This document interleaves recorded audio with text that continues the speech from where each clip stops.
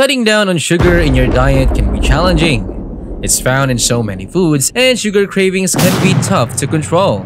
In this video, I'll share top 10 tips for reducing sugar intake. But before we begin, I need to clarify two things. First, this video focuses on reducing added sugar, not the natural sugars found in whole foods. So, we'll discuss cutting back on sugar in items like breakfast cereals, processed foods, snacks, and candies, not in fruits and vegetables like tomatoes, carrots, apples, and oranges. Natural sugars in whole foods aren't a concern because they come with fiber and essential vitamins and minerals. The real issue is with added sugar. How much added sugar should you consume daily? The World Health Organization or WHO had set a limit of 50 grams per day and recommends staying below in that amount. To put this into perspective, a single can of soda contains about 40 grams of sugar, which doesn't leave much room for additional sugar intake. For maximum health benefits, it's recommended to keep your added sugar intake below 25 grams per day.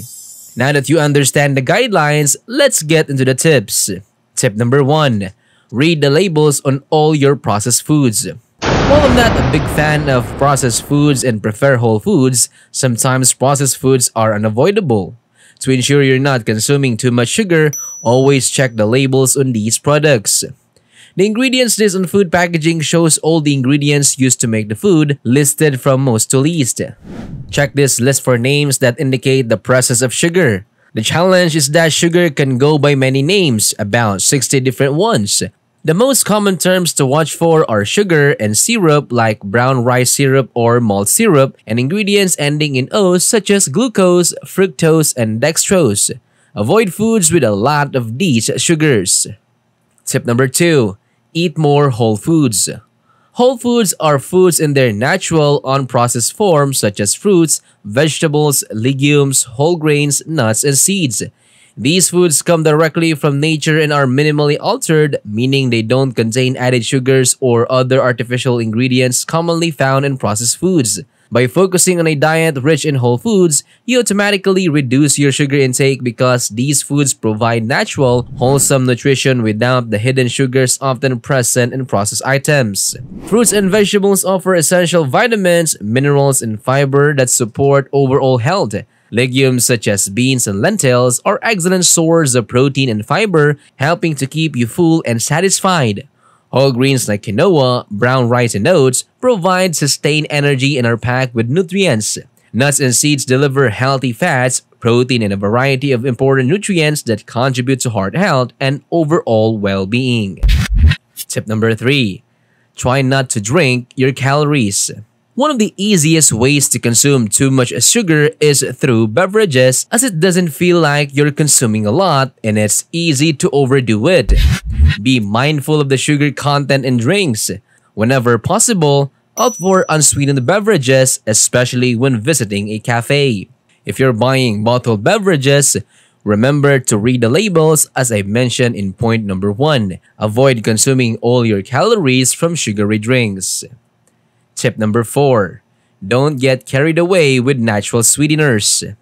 It's a lesson we learned the hard way. When transitioning from a high sugar diet to a low sugar one, we turned to natural sweeteners like coconut sugar, maple syrup, honey, and brown rice syrup. However, we found ourselves developing a natural sugar addiction, which was just as problematic as our previous white sugar habit. While natural sugars can have a place in our diet, they are highly concentrated and lack the nutritional benefits of fresh fruits. It's essential to use them sparingly and prioritize whole, nutrient-rich foods for sweetness and overall health. Tip number 5. Eat more protein. Without eating enough protein in your meal, your blood sugar levels can fluctuate, leading to sugar cravings. For example, if you have a sugary breakfast cereal with a little milk at 7:30 a.m., you might feel hungry again by 10:30 a.m. This happens because the cereal lacks protein and contains too much sugar, causing spike and then a dip in your blood sugar levels. To prevent this, include at least 15 to 20 grams of protein in each meal to stabilize your blood sugar and reduce cravings. Tip number 6. Eat more fat. Similar to protein, incorporating enough fat into your meals helps keep your blood sugar levels stable and keeps you feeling fuller for longer, reducing sugar cravings. So I recommend getting your fats from whole food sources rather than oils. Whole foods provide more nutritional value. For example, compare avocado oil into avocados. Avocado oil is purely fat, whereas avocados contain vitamins B, K, E, and fiber. Eating actual avocados give you a lot more nutrients. Try to include whole food sources of fat in your meals such as avocados, nuts, seeds, and coconut, and limit your intake of oils.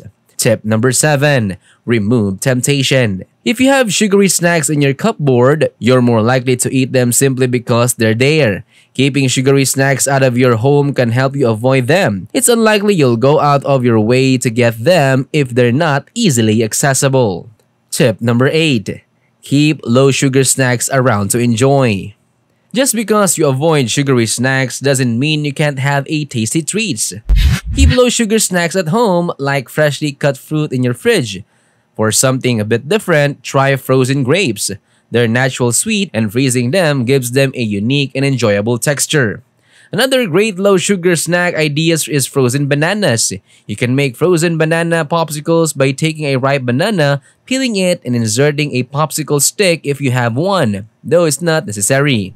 Freezing the banana for 24 hours or until it hardens. When you get a sugar craving, take the frozen banana, dip it in a bit of melted dark chocolate, and sprinkle some shredded coconut on top. This treat combines fruit, healthy fat from coconut, and dark chocolate, making for a delicious and satisfying snack.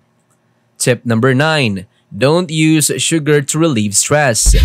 While sugar can temporarily reduce stress, it's not a long-term solution. Over the years, I've learned that the best way to manage stress isn't through food or sugar, but through other methods like meditation, yoga, walking in the park, or taking a bubble bath. Tip number 10. Never say never. A strict, all-or-nothing approach to sugar isn't sustainable in the long run. Life is about finding balance. I'm not advocating for sugar in moderation as it can be a hard way to stay within those limits, but having sugar occasionally for special occasions is okay. For example, if it's your grandma's 90th birthday and she baked a cake, enjoy a slice.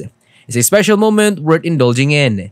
You don't have to eat the whole cake. Sharing is always an option. Allow yourself these occasional treats to maintain a balanced approach to nutrition. If you enjoyed this video and learned something new, give it a thumbs up. It really helps me out. Don't forget to subscribe to our channel and I'll see you in the next video.